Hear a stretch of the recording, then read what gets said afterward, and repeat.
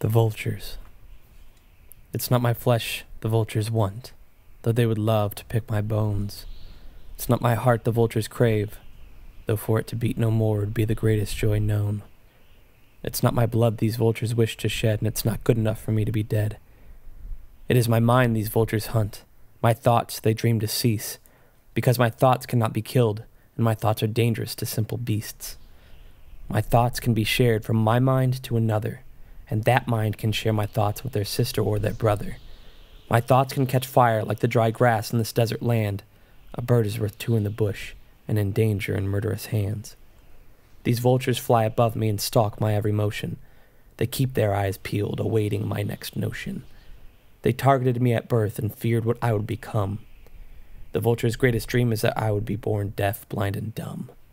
But I was born with a brain and a mind full of wonders. One question breeds another like lightning breeds thunder. No, these vultures will not eat. They will sleep feeling hunger. I will sleep feeling nourished during these long nights of summer.